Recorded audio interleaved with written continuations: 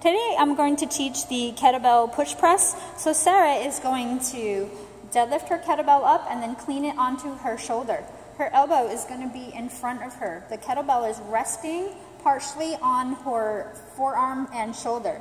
She's going to dip and drive and let the kettlebell get some air. So she's using momentum from her hips. So she's going to show you just a little bit of how your hips can get the kettlebell up. So the rest of the way, Sarah's going to have to use her arm to press it up, but she wants that momentum. So she's going to dip, drive, and press. Her arm is fully locked out at the top in line with her ear. She's going to bring the kettlebell back down to her shoulder to the start point. She's going to do a couple reps in a row for you.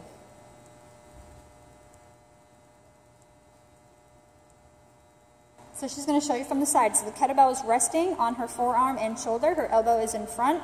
She's going to dip, drive, and press. Her arm is fully locked out in line with her ear, and then she's going to bring it back down to her start position. That is the kettlebell push press. Today we're going to talk about the Pendlay Row. Sarah is going to demo for us. She's going to line up the barbell with the tips of her toes. From here, she's going to send her butt back and get a full grip on the barbell. She's going to keep her back nice and flat and her core nice and tight. She's going to pull the barbell to her chest using her lats and back and then back down to the ground. She's going to do a couple of reps. She keeps her back nice and flat. She's not jerking the bar or her body. From the side, Sarah's going to turn to the side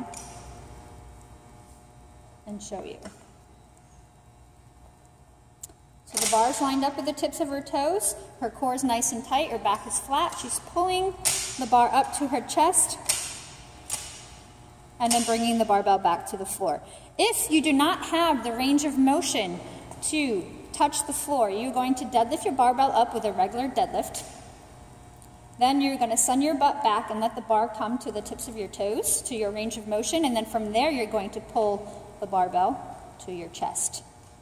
Back stays nice and flat, no jerking of the bar. That is the Pendlay Row.